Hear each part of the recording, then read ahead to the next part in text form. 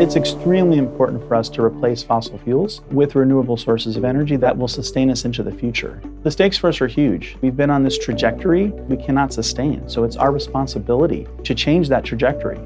And really the only way to do that is for us to come up with energy sources that are renewable and that we can sustain for the good of our planet.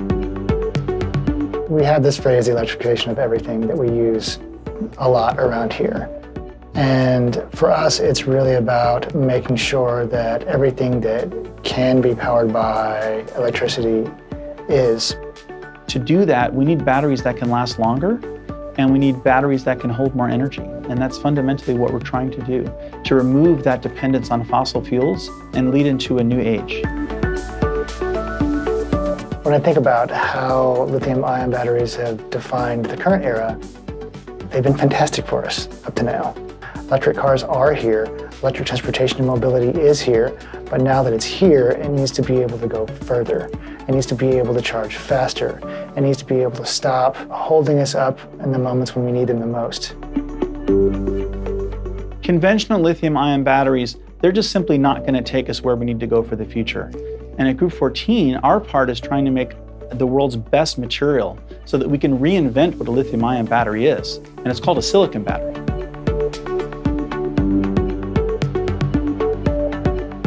What's normally on the market for lithium-ion batteries utilizes a graphite-based anode, and that has worked quite well since the inception of the lithium-ion battery. However, it is quickly reaching its limits in terms of energy density. Silicon comes into the mix now in terms of how we can improve that. We invented actually our own way of making that silicon, addressing the issues that typical silicon material would have, which is volume expansion. So our particle is designed in a way to address that problem. We call our silicon material SEC55, which stands for silicon carbon composite, 55 being the iteration for the protocol number. So we went through a myriad of different iterations of this material, a bunch of different modifications, but settled on this one as a good balance of the properties that we're looking for. SEC55 is a composite with nanosilicon, amorphous carbon, and white space. It provides higher energy density and enables faster charge.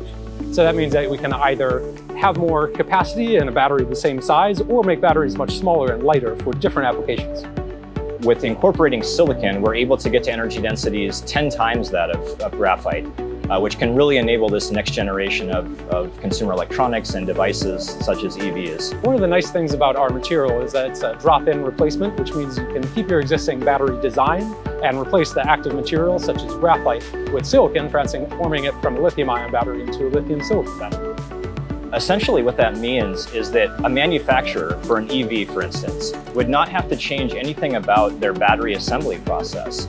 If they're currently using graphite as an anode material, they can take out as much of that or as little of that as they want and put in as much or as little SEC55 as they want without making any changes to their electrode fabrication process or the construction of their battery.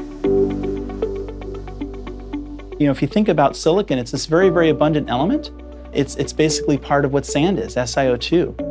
So it may not sound very special when you think about that, but if you think about what we can do with silicon and now how we can use that to transform batteries into silicon batteries, it is really remarkable. And now we're taking the silicon age into its next step from information storage to energy storage.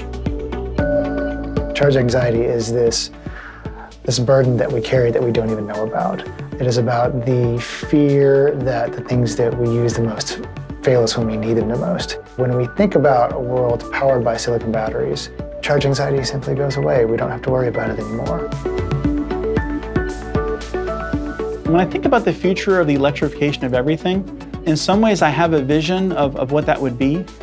Maybe it's, flying to work in my flying car. But really, when I think about it, it's probably things that I can't even imagine yet. How are you going to take advantage of these kinds of materials? So I'm kind of looking forward to my colleagues in this sort of chain of how we electrify everything and seeing what they can do next.